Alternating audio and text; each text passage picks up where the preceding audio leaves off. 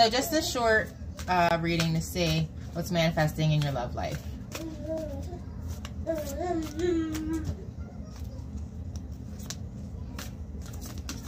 And if you hear my little diddle, he's in here, so, you know, mom life. All right, let's see. What do you have for the collective spirit in regards to the love life?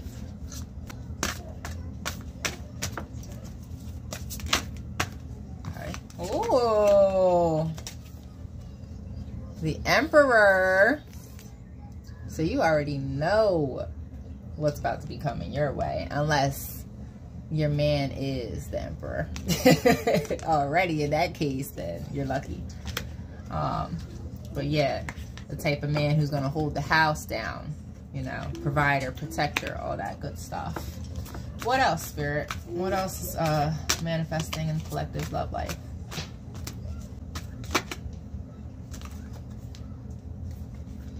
Let's see. Okay, so Two of Wands, basically, maybe the Emperor is deciding, you know, whether to take on the world right now, whether to make that decision to leave maybe his comfortability of bachelorhood, or maybe he's in a bad situation and, you know, he wants to leave that behind. He has the world in his hand, so he wants to go explore that further. We got the 10 of Wands, and he's ready to do the work.